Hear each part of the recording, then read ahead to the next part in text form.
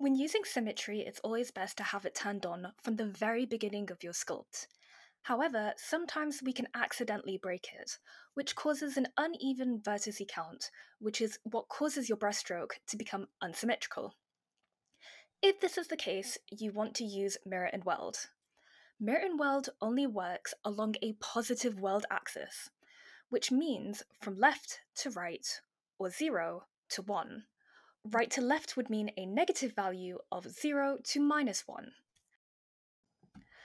However, if the side that you're wanting to mirror is the right side, you can always flip the model by hitting the mirror button in the deformation tab.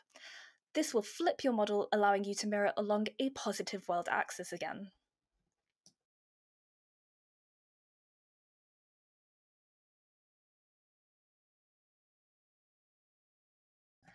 Sometimes when symmetry isn't working, you may not realize, but your model may actually be offset in the weld axis. If this is the case, you can fix it by bringing the X position to 0 in the Geometry tab.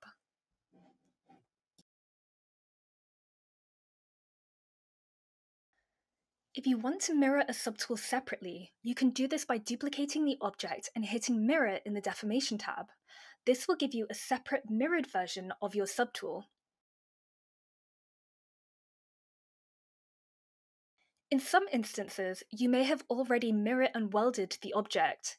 You can still separate them by going to the Split tab in the Subtool section and splitting the subject in the way you think is most necessary.